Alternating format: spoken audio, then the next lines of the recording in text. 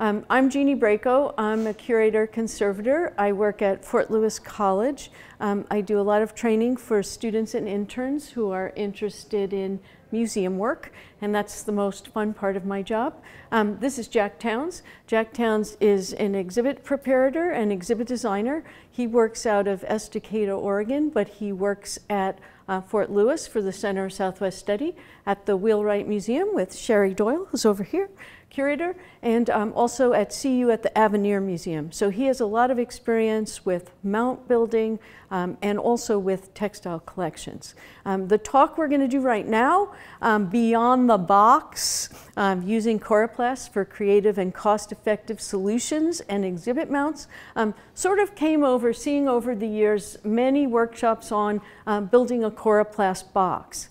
And we do that. We build a lot of boxes at my museum, but we also use Coroplast in a lot of different ways.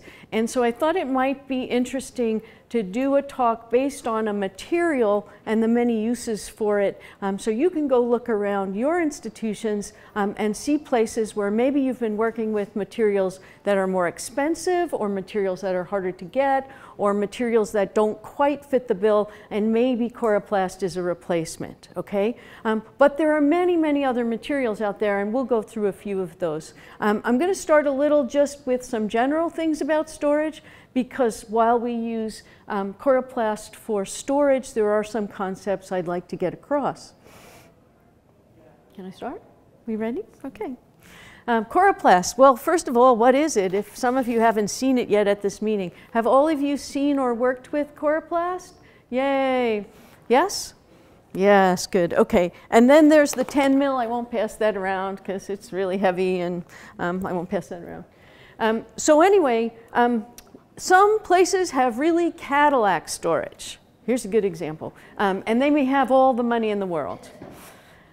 Some museums have rather modest storage, but they strive to make it very neat. This is a beautiful storage area, actually, probably an upscale from mid-range storage. I do a lot of surveys for small historical societies. I'm not showing you their pictures, but here's an example of some things that would benefit from storage but haven't even gotten that far yet.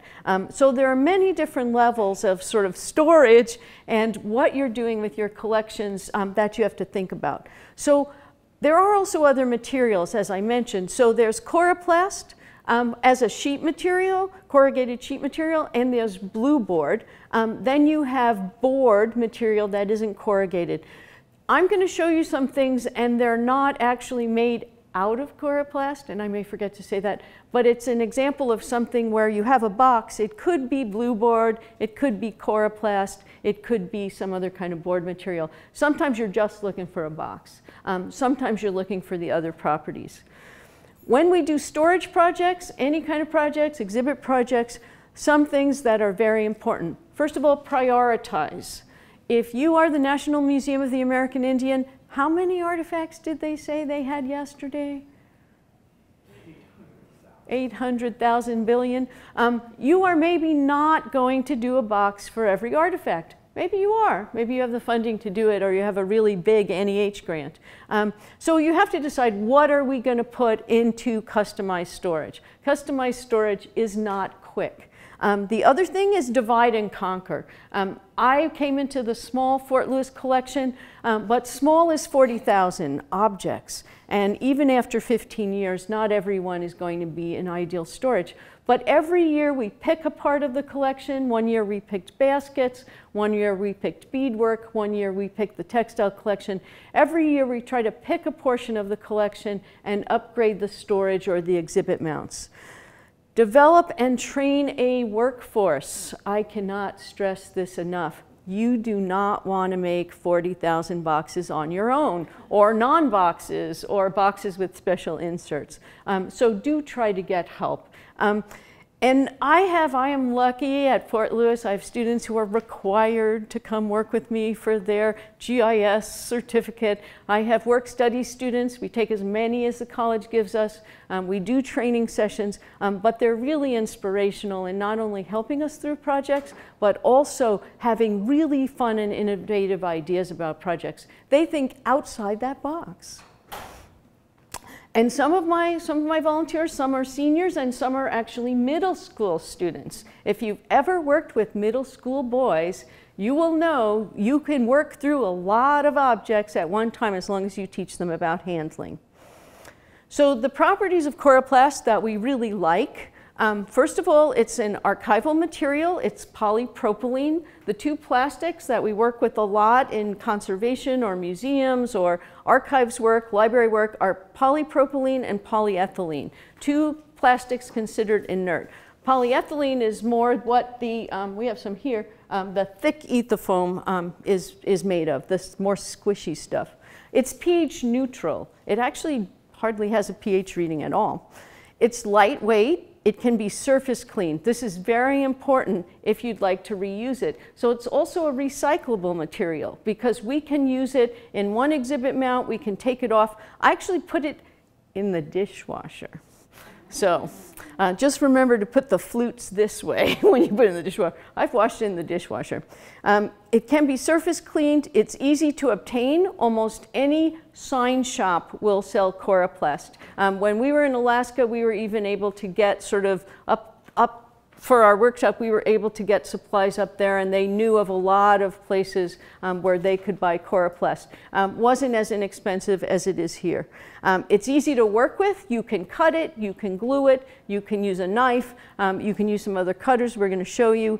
It's fairly inexpensive and it's resistant to water. To me, the water resistance is one of the best issues.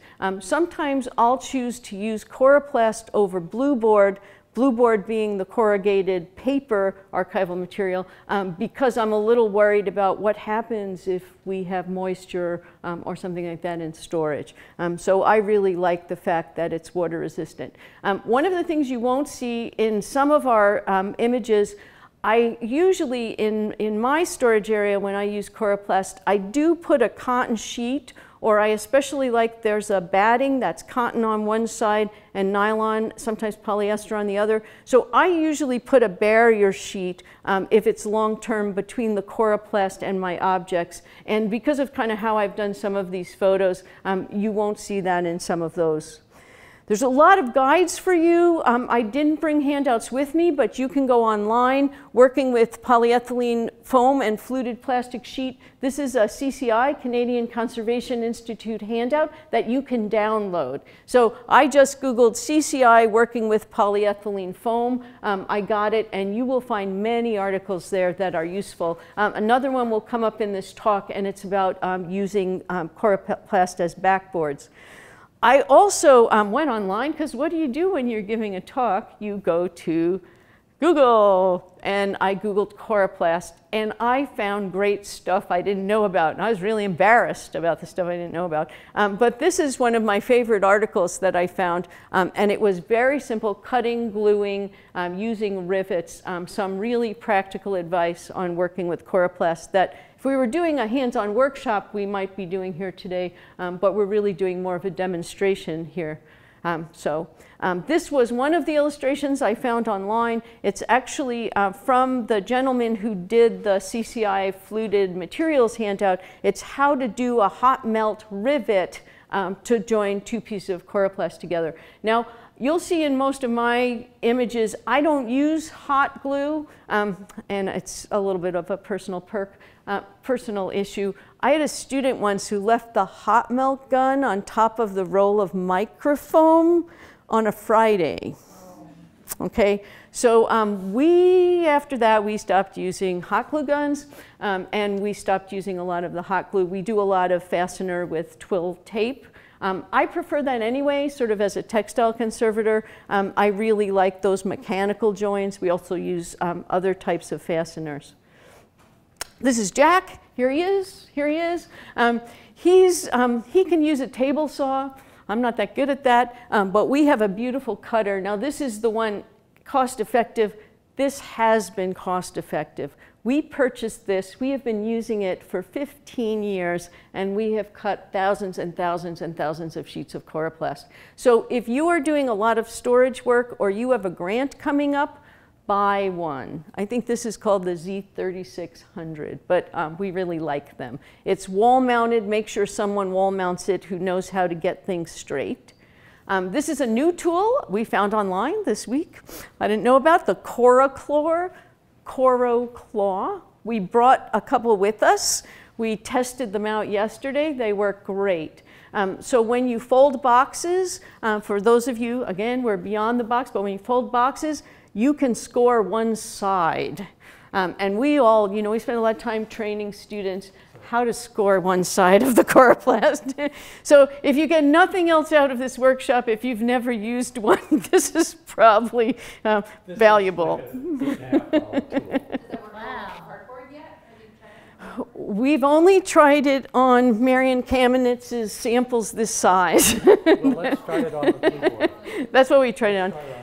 The tools are made for different thicknesses. So we bought the 4 mil, which does the 1/4-inch Coroplast. I have, a little too big for this one. yeah, I have one coming. We'll do the demo now. Through the first knot, there's 2 teeth here.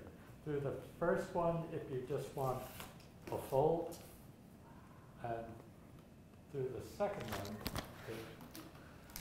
if you want to cut all the way through. No straight edge. I love this. Nice. It's going to change my whole life. Anyway, we love that. I have the order information on the bag. It got shipped to the hotel. So we have the company on it. I have the 10 mil one is shipping to my lab. It wasn't Amazon Prime today. So those are coming later. But we're looking forward to trying them, and we think they'll be much safer for our students to use. I should give everyone time to. You'll get to see them later too. So again, I'm going to go through just a few simple storage solutions. Again, the basic box. This one isn't out of Coroplast, but again, you can do it out of board, you can do it out of Coroplast, you can do it out of blue board.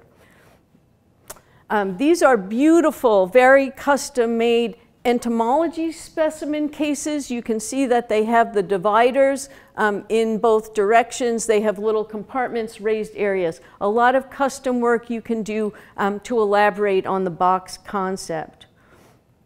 Some kachinas. These are from the Museum of Northern Arizona, and they have some beautiful ways of working with Coroplast there. They tend to use a lot of sort of secondary supports to make it rigid, so they're using 2 layers here, and they use a lot of the Velara foam, which is a very soft foam to avoid abrasion in the storage system. This is a system when you pull your drawers out, maybe your jewelry is sliding, so one of the things you can do is you can actually tie your materials to boards. That's very common. I know a lot of you probably do that already in your museums. But sometimes we use blue board. Here we're using Coroplast. One thing I wanted to point out though, when you're doing storage like this for long, heavy objects, there is something I'm going to call plastic fatigue. So what can happen, you have to make sure you're using the right thickness of Coroplast. So if I'm mounting something heavy, even if it's just a carrying support, I might be using the 10 mil Coroplast. This I'm going to use to sort of as an example of a puzzle box you can do. The nice thing about Coroplast, you could take a collection like this, which is sort of random shaped objects, and instead of cutting lots of long strips, you can actually do custom cuts and have sort of a puzzle drawer where everything fits in a more space economical fashion. This is from the School of Advanced Research. Vinaya and Laura they both were working on a project there when they were interns. They've now moved on to other jobs, but there we used a lot of Coroplast again as supports. There was a certain way we tried to use these as presentation mounts. You could see, you usually see the rain sash the other way, but you could see these are the long ends that would come down. You can see how we've tied the sashes on, but you can still see a lot of the structural features. So it's a little bit consolidated storage instead of having things very flat. Here too, in a box, we'll create a second shelf out of either Coroplast or blue board. We're using Ethafoam on the side so that you can economize on space. And because Coroplast has that strength, it's not going to sway as long as you don't put anything too hard on it. This is a breastplate, and we wanted to make sure the neck piece stayed with it, so we mounted it above the piece in the box, so both are well supported. And many of you have probably seen, if you went on the tour, both at the ATALM Center and at the Heard Museum, they're using, these happen to be blueboard, but they're using a lot of pottery supports where they take Coroplast or blueboard and then they'll glue side supports into those boxes to hold up the pottery. There were some very beautiful ones we saw last night at the Heritage Center. So I just wanted to summarize this before we go on to Jack's part of the talk, which is more about using Coroplast in systems, storage systems, exhibit systems. Uses for Coroplast: rigid support boards, folder for flat storage. Haven't really shown you that, but some of the book handouts from CCI will talk about that. Window map folder with a spacer. Box fabricated from Coroplast, compartmentalized box with vertical dividers, like with the entomology collection. Box with Coroplast shelves, that was one of the Hopi sashes in there. Using as a shelf liner, you'll see that in the next storage slides, and then some custom supports.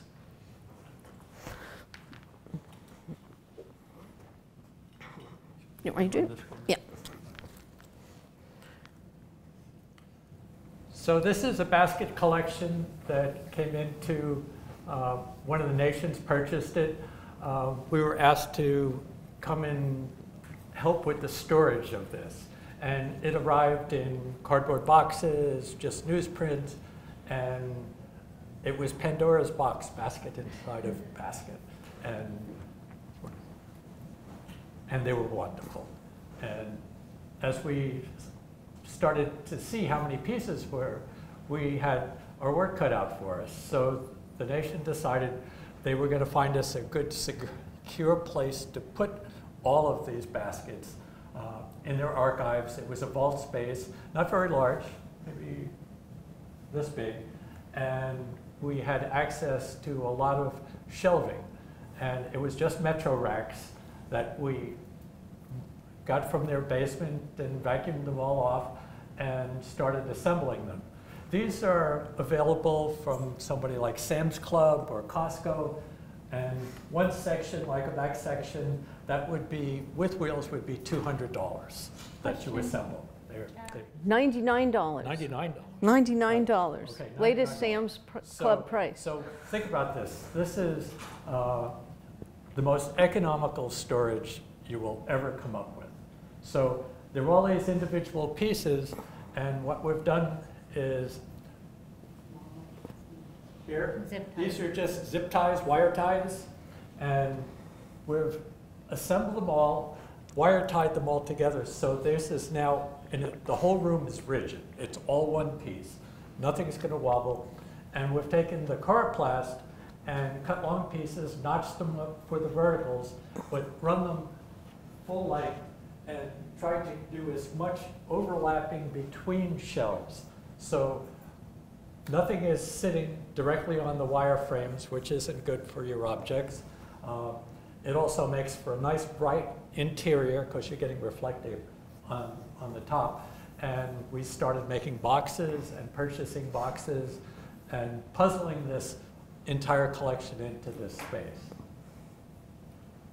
You vacuum the shelves and not just use like Clorox wipes or? They had come from an attorney's office from a big settlement they had done, and they had, all of the shelving came and it was not there for very long. And we quickly grabbed it and put it into storage. So this space here, you'll see blueboard boxes. Those are garment boxes. Eventually, we moved much of this collection to Sherry's Museum, to the wheelwright, for an exhibit. And we transferred almost everything into Coroplast boxes because you don't want to use the paper, the blueboard, or the yellow archival boxes for transport because they'll get dirty and you can't wipe off the bottom.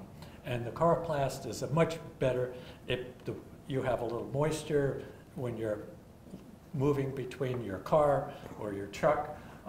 It's a much better product to be using for that. We wrapped the boxes in Tyvek as protection, so that also helped with dirt. But we knew when you use something that's a storage box and you also use it as a transport box, you know that it is going to get some wear and tear on it. And the Coroplast boxes hold up much better than the blue board. Some of the boxes we made, some of them were commercial boxes. You'll see like this and this. That's a top and a bottom. That's a lid. And we use the deeper ones for bigger baskets and the shallower ones for some of the plates.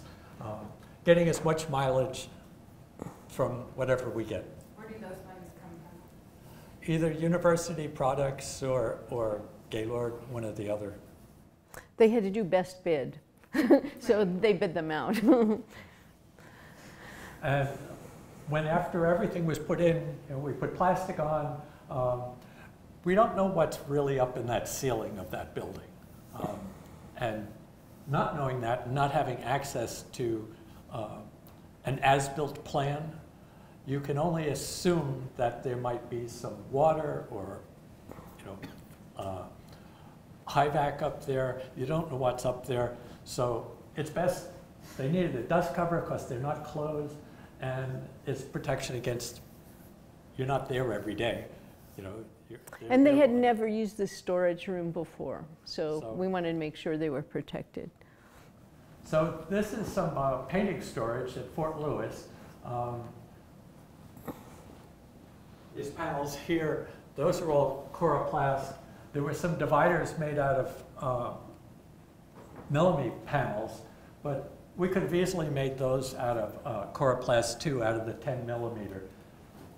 So use that for the rigid fixed dividers, and then you can use the lighter stuff that we were painting, passing around to use in between different prints and drawings that are in there that are framed.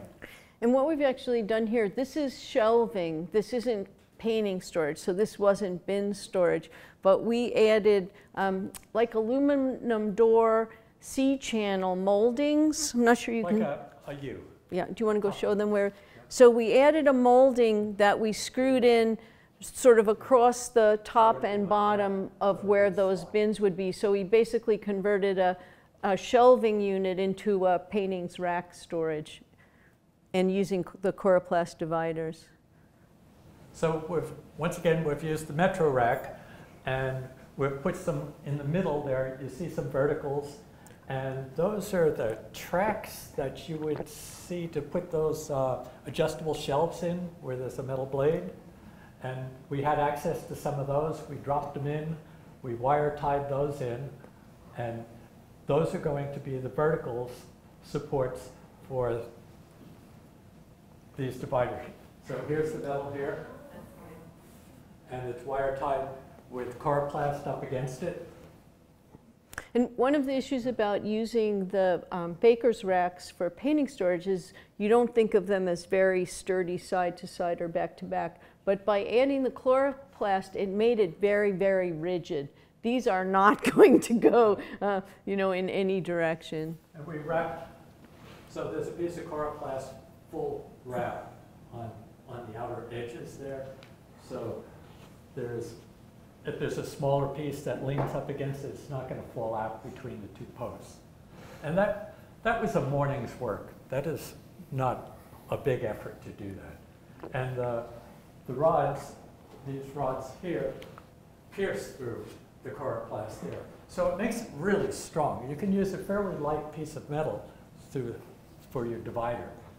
Because as soon as you start backing it up with the Coroplast, it becomes a very, very stiff unit. And this was, we put the collection back in the same day we made the rack, and they've since used Tyvek to do all their paintings wrapping in that storage unit. So this is a book mount, and I don't know if anybody else has gone to maybe Rebecca's workshop this morning. I think she was talking about book mounts. Everybody kind of gets to the same place eventually, but there's not really one way of doing any of this. It doesn't. One isn't wrong. you're achieving the same thing. So this is a book mount for a very large portfolio. It's about 30 inches deep, and opened up, it's probably about this wide. And what I've done is I've made a rectangle, two V's, one being shallower than the other. So this is much deeper than this. And I've hot melt glued it because you'll see further on here that we're covering it all with fabric. So I didn't want to have wire ties showing, and I didn't just do one seam with the hot melt glue. I added gussets inside here. So there's really a lot of material and a lot of adhesive holding this all together. So that's it. You can see it's much thinner in the front. So when I put the wedge, which is here, and there's a slot cut in there, so it's going to fold. It's going to sit here, and those two little strips up there are going to run up against here and keep it from sliding forward. So the whole thing is just wrapped in fabric, in a polyester double knit fabric. This is at the Avenir Museum, and it's a fashion and merchandising program at CSU in Fort Collins, and everybody there is a wizard on a sewing machine. You know, I'm a mechanic on a sewing machine. I can sew straight lines. But you could just say to one of the students that were in the program, this is what I need this to do. And it'd run off and it'd come back wrapped. So it really achieved. You're seeing that base is in here, and it's a ghost. You just really, you see nothing. And that's a big portfolio. And getting that angle, you really need to work with two people and hold it and find the sweet spot where the page doesn't want to flip up and you're not putting too much stress on it. Sometimes you might put a piece of mylar that you wrap here, and you want to be able to change the pages every few weeks. Don't leave the same page up in a book like that. Because there's a newsprint cuttings from.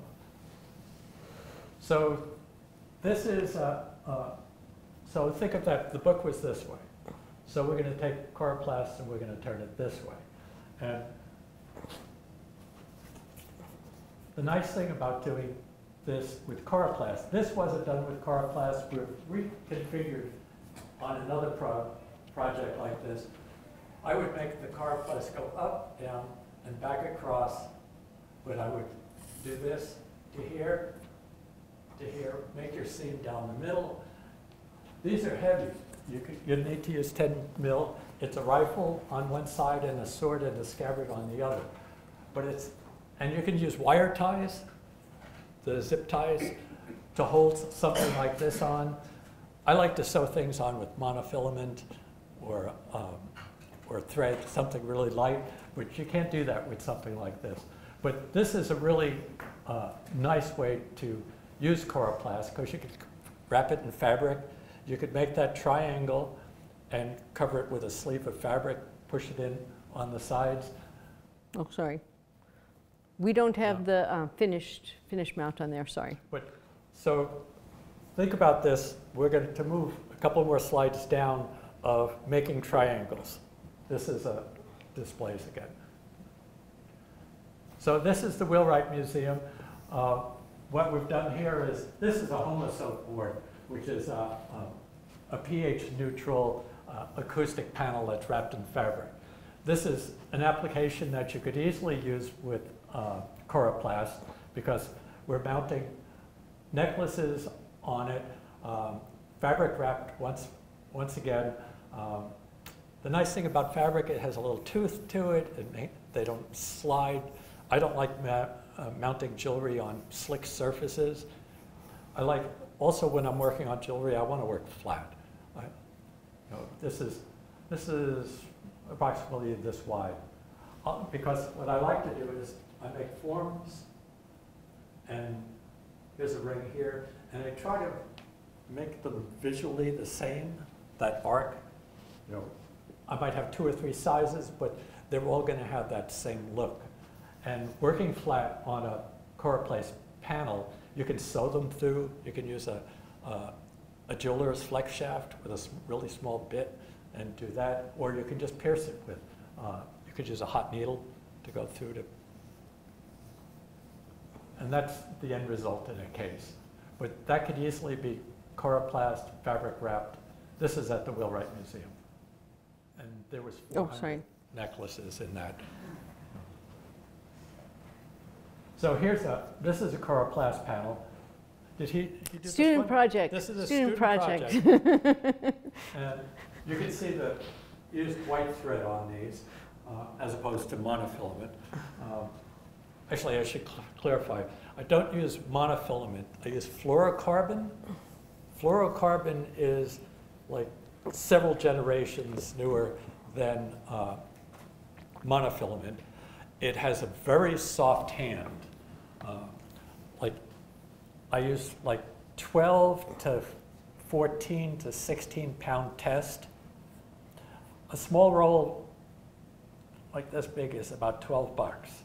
And you want to keep it out of the light, leave it in its box, peel off what you need, keep it, always keep any of that in the dark, because then it'll last indefinitely. If you leave it in the sun on your bench, it's going to start to break down. You don't leave anything sewn on with monofilament on display for the next 10 years. It's definitely I think of it as just temporary exhibit material. This is a really nice mount. You could easily do a mount like this with Coroplast. You could do a cutout with it. Using lighter Coroplast, sometimes if you don't have a saw or a jigsaw or even want to go there, making a mount like this, where you need it to be stiff, you can easily cut it out of the 4mm like that, laminate them, cross-laminate them. If you make the flutes go in both directions, they become as rigid as this. So this is a painting that was had some conservation because it was dirty and it hadn't had any kind of backing on it. So if you have a painting or a stretched fabric that doesn't have a backing on it, it's going to work like a filter. The canvas will work like a filter, and eventually you're going to, if you have a lot of air movement in a dirty location or a very long-term situation where it's been on display, you're going to have dirt on the canvas, and it might be coming through. So this is, next please. This is a backing on a stretcher. So picture the backing of here's the stretcher, there's a crossbar on it, and Coroplast has been added and screwed onto the back of it, and it helps to keep your canvas clean. If you're moving it around, if you're shipping it for an exhibit or handling it, it's a lot safer when you only have one surface to worry about as opposed to both surfaces. And you can find it from CCI notes, and they'll give all the instructions on how to do that. I'll give you a minute to write. Is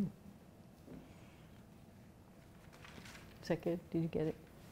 So back from the triangle that we were talking about. So here's a slant mount. This is 2 panels. You can easily make it out of different types of material. But when you're mounting a textile for display, these are 2 panels here. We can't get a panel 5 feet wide into our case at the Wheelwright. So we split them in half so you can get them in, put them together, and we put Velcro across the top, Velcro on the textile, and it's up. And using Coroplast, it's a lot easier to use a big panel. You can stiffen the backs of panels with Coroplast to make panels like these. So this is at the Avenir Museum.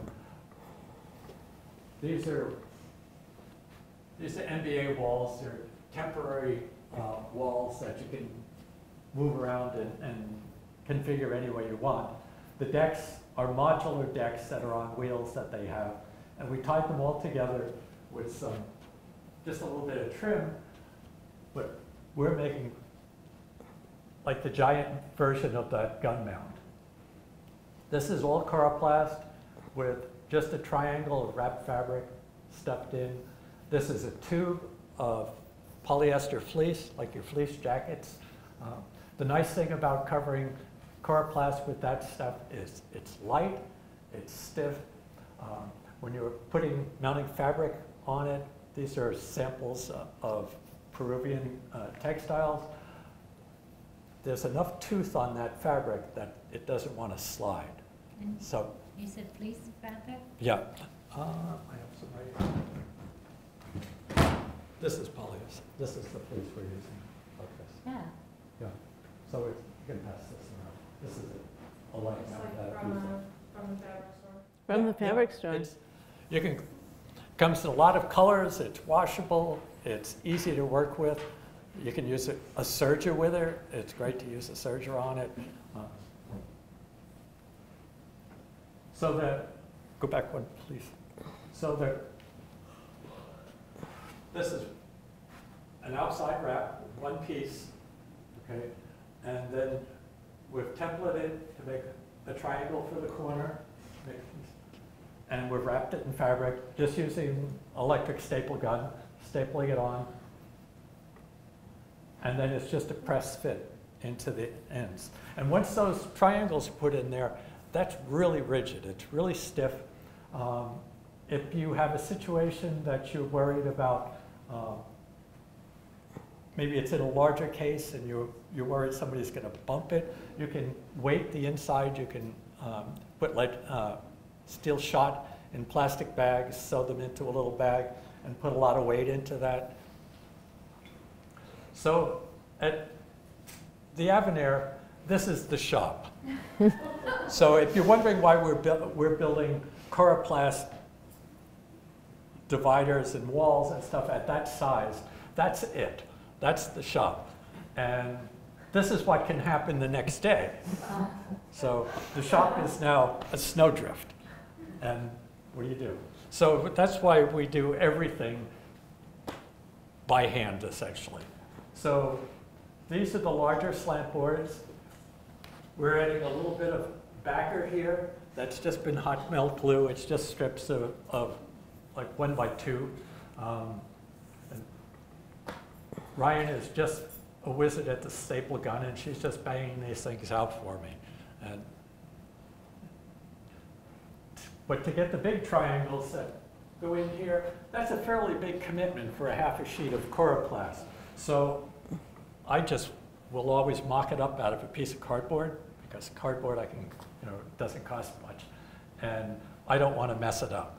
And so I'll template that corner, I'll wrap it in fabric, just tape it on a little bit, and try it. So you can see this is the 2 pieces here, wrapped. And those little battens that are on the inside that are stiffening it, I'll take another piece of Coroplast and put it between and tack those, or put a couple of screws into it, and then it makes it really rigid. And there's a little strip at the top, after it's all together, that I drop in there to tighten it all up, because we're putting 3 together there. With the mannequin there, she's on a sheet of Coroplast because I don't want to walk on my nice new paint job. So we brought her in, sat her on a piece of Coroplast, pushed her into place, and then slipped it out from underneath her. So for transporting, this is a mountain lion taxidermy piece. That's the crate that it travels with. It's on a tray, it's tied down, it's in plastic, it's tied down onto the tray that we can lift it out. To keep any extra movement going down, we're using these big polyester body pillows, and they're just really nice because they're not in contact with the lion's hide, but they're really soft and you can scoot them in, and it's better packing than anything we could really come up with very easily. And it really makes for a fast pack up. So these, you can see the construction of the boxes. They're really just your small sort of individualized storage boxes, just made much larger with the 10 mil Coroplast. Zip ties? Yep. When you're using zip ties, in the racks, you saw some white ones. If you have a choice, buy the black, because the black is not as light sensitive. The lighter colored ones, any of the white plastics tend to be very UV sensitive. So always go for the black as a choice. And don't buy them from Harbor Freight. They all come from China, right, but the stuff at Harbor Freight will get incredibly brittle fast. Spend a little bit more and buy some decent ones. But I really like them. My briefcase of all my little hand tools and awls and all of that stuff always has a bag of those in there. I don't go without them. So these are crates. This is for a big textile collection that we took out to the Fowler Museum in LA. This is how they were traveled. So there's a piece of ethafoam across there that a sharpened can was used as the hole saw to make the holes. And then it was on this end, so the pipes will go in, settle down on this end, and then this piece slips in there and it's the top half. It's been, the row of holes are there, it's been split in half. Once the bottom one is adhered into the crate, and you flip the top off with one so you can lift them out like this. So they're rigid enough that they're sitting on 2 dollies. They're bigger than your 6-foot table. They're like from Sherry. Those are 7-foot textile tubes in the crates. So they're on 2 dollies. We can stack them 5 high, 6 high, and they are really very stiff. We use some polyester banding. That's here. We put the banding on. We stretch wrap on top of the banding so it doesn't move around and people don't mess with it, and you don't want them to pick it up by that banding. And there's more packing material in there than you saw when you just saw the textiles in the crate. So this is sort of the very next step when they're these were when they were unloaded.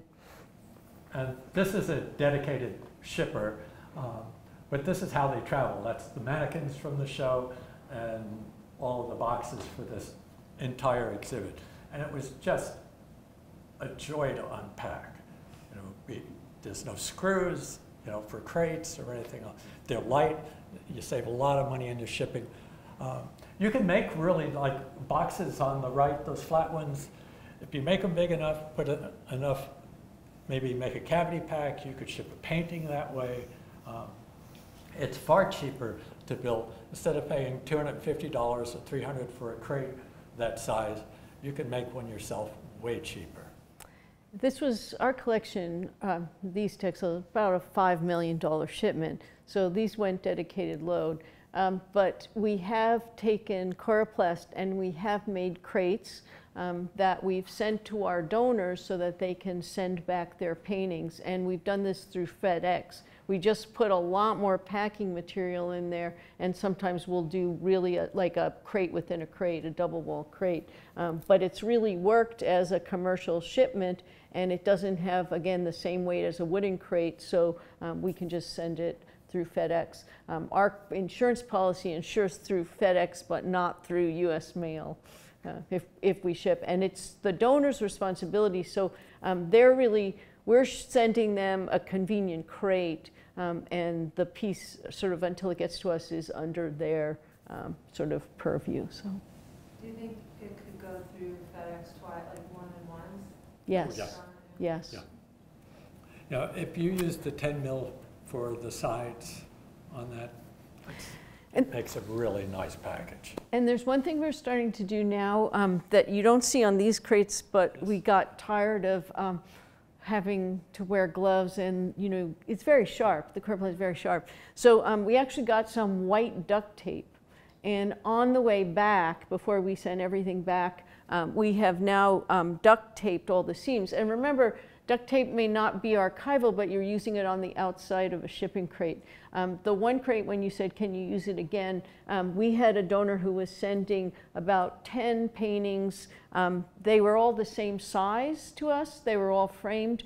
So we just shipped them the crate for the first 3, and then we just kept sending it back and forth. And there really wasn't any damage to the Coroplast. It's so sturdy and it's so rigid. Because we do those double flaps, I don't know if you can see in there, but sometimes we really make the flaps where you zip tie them, we make them bigger so that you can actually get like a double layer in there. But we've really feel like we've, first of all, saved a lot of money not having someone have to construct wooden crates for us, but also we can handle them. 2 of our staff, we can carry them to the truck if we're not rolling them out, whereas the other crates, we can't even move them in storage. And these crates, when they get back, we can take out all the zip ties and we can store flat sheet material. So there's a lot of reasons, you know, to try to, in our institution where we're space short, to try to figure out a way to store 10 really big textile crates, since we like to send them out all at once. There's something, some people call them pallet boxes, some people call them Kiva boxes. Oh yeah, we forgot when those. you've been at the grocery store and you've seen watermelons for sale in those big totes, okay, you can buy Coroplast ones. It's a tray bottom and a tray top with a Coroplast interior. You can get them with locks that you snap lock. We toured Ben Nighthorse Campbell's jewelry exhibit that way. All the case furniture, all of the boxes went into those. The nice thing is you take the top off, you lay it down, you take the sides, this rectangle, take that off, and there you have all your pieces. You unload them, you're not digging into these things. They cost about $100 for one. All the auto industry really developed these because they can take 16 loads, semi-loads of pallet boxes, empty them, and then they'll come back to the distributor in one truck.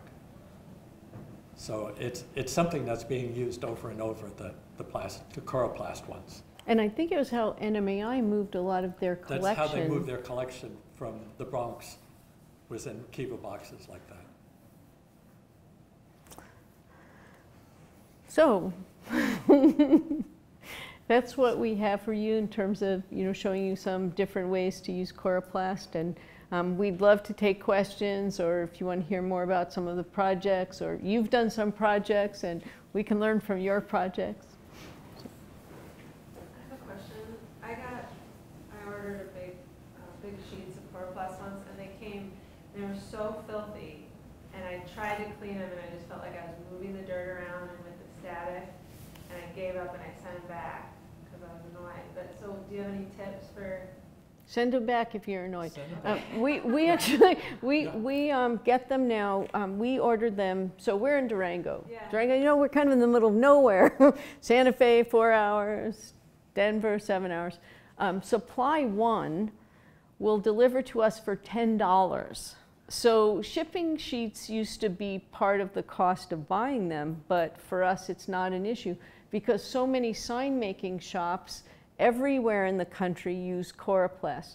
So you have a couple choices. You can call them and you can say to them before they ship, because we had the same problem. Yeah. We had more of the problem with the Gator foam than we did with the Coroplast, but you can say to them, you have to wrap my shipment before you send it. And that really helps. And you also have to talk to them. We sometimes go through Regal Plastics, and sometimes they ship from their main warehouse, and sometimes they're short and they get it from somewhere else, and it can be soiled like that. So we won't accept those shipments. Okay. But it does help to ask them to wrap it before they ship it. They don't know what you're using it for. Yeah. So the sign outfits tend to ship them vertical in a truck. The archival companies that sell it to you, like Regal Piedmont Plastics out of Texas, which is a big distributor of acrylic sheeting, you know, plexiglass sheets. They ship flat, and the shipping is billed on that 4x8 sheet, floor to ceiling in the truck. So you're paying for the volume of the truck there. And if you're buying it from a sign outfit, they're shipping it like plywood co. Might be stacked up in there. And you pay less shipping. And they're distributing to all of these little shops that they might be sending out 10 sheets to or 5 sheets. So they're not gasping when you say you only want 10 sheets. And the other thing is, when I first got to Durango and before Supply One was in Albuquerque, we were actually going to the local sign company and we would put in our order with their order and then we would buy from them. They didn't really charge us, additional, but so they were really nice. So we got the price break even though at the time we were only buying a few sheets. Now we love it so much, we do so much stuff with Coroplast that we tend to buy like 24 sheets at a time. So we only have storage for about that many pieces. But do you have any problems with suppliers using an additive in the Coroplast or any kind of, I was taking a workshop a couple weeks ago when we talked about flame retardant or anything like that? I did a lot, when Tyvek first came out, I did a lot of research and made a lot of phone calls about Tyvek because Tyvek was made, DuPont made Tyvek, and you could call their science department and talk to the scientists who developed the coatings. But they had different versions where you could get Tyvek with an anti-static, without an anti-static.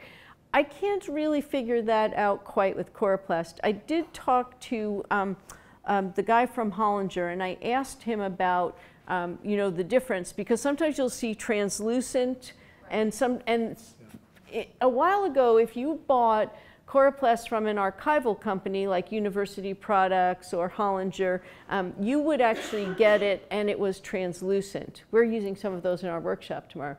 If we buy it from the sign company, it's always opaque. And I've learned that it doesn't make any difference.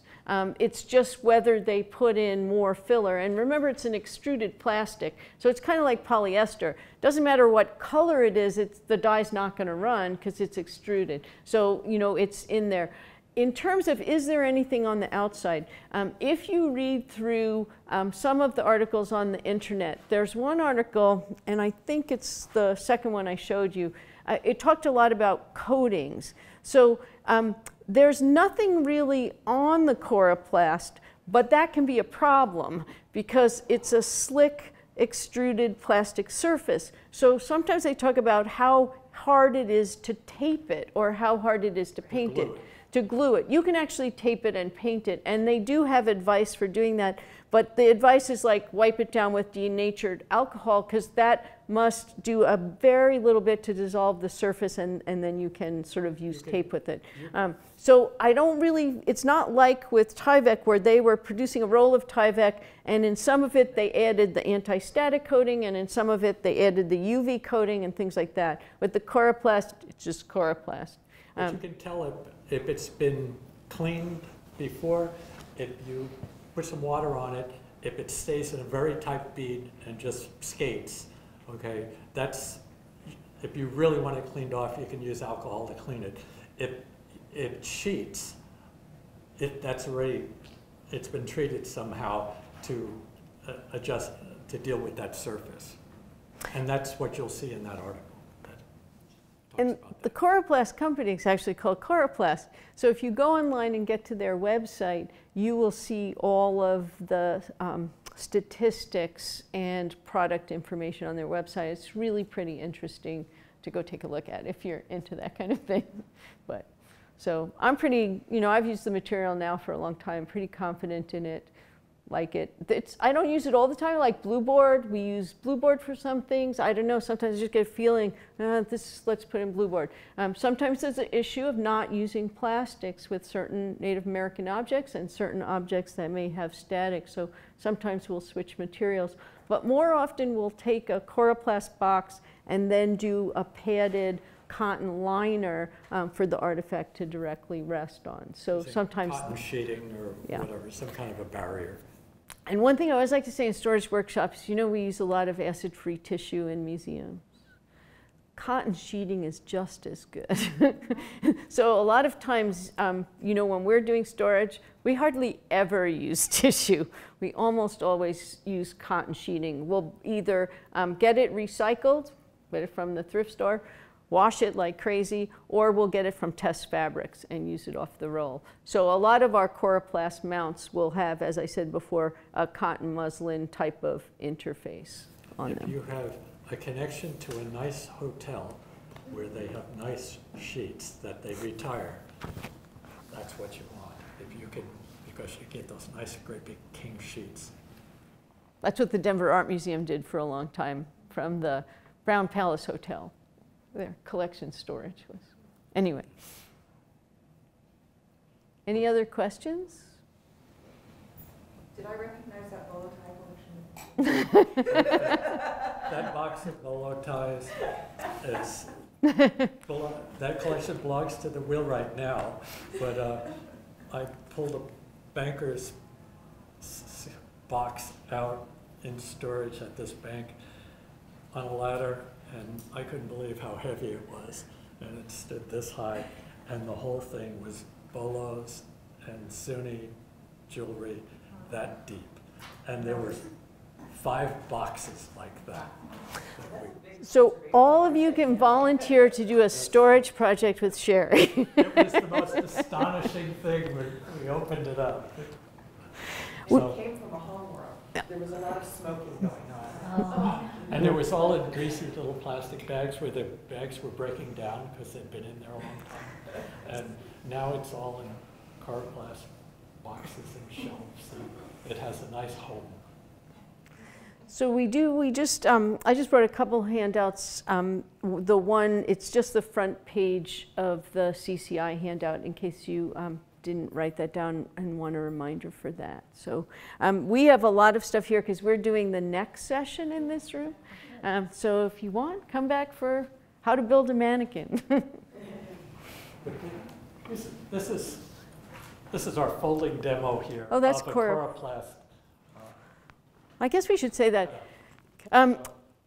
Yeah, a lot of our mannequin workshop is Coroplast mannequins, and we didn't really include most of those in the PowerPoint because they'll be next up.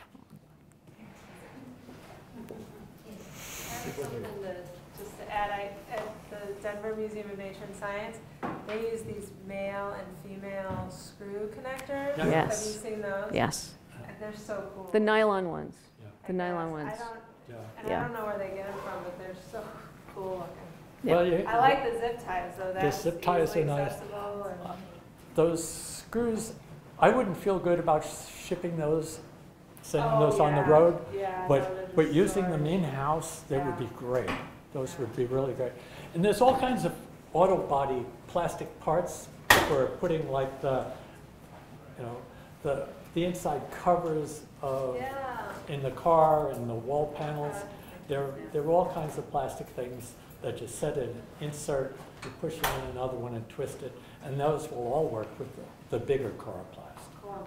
But if you go to the hardware store where they have those little bins, like in a nice hardware store, you can find all of the auto body plastic parts, Okay. and they will work with Coroplast. Okay. Cool. Thank you so much. So for the zip ties, so obviously you gotta make a hole to push them through, just using it all, or what do you? Yeah, just use it all. Some people use a hot implement. Other people will use a drill. A drill with a Forstner bit, if you have to drill some bigger holes. Forstner bit is like a little barrel there with not much of a spur on it, and it cuts a very, very clean hole to tear out on the backside. You can buy sets of them.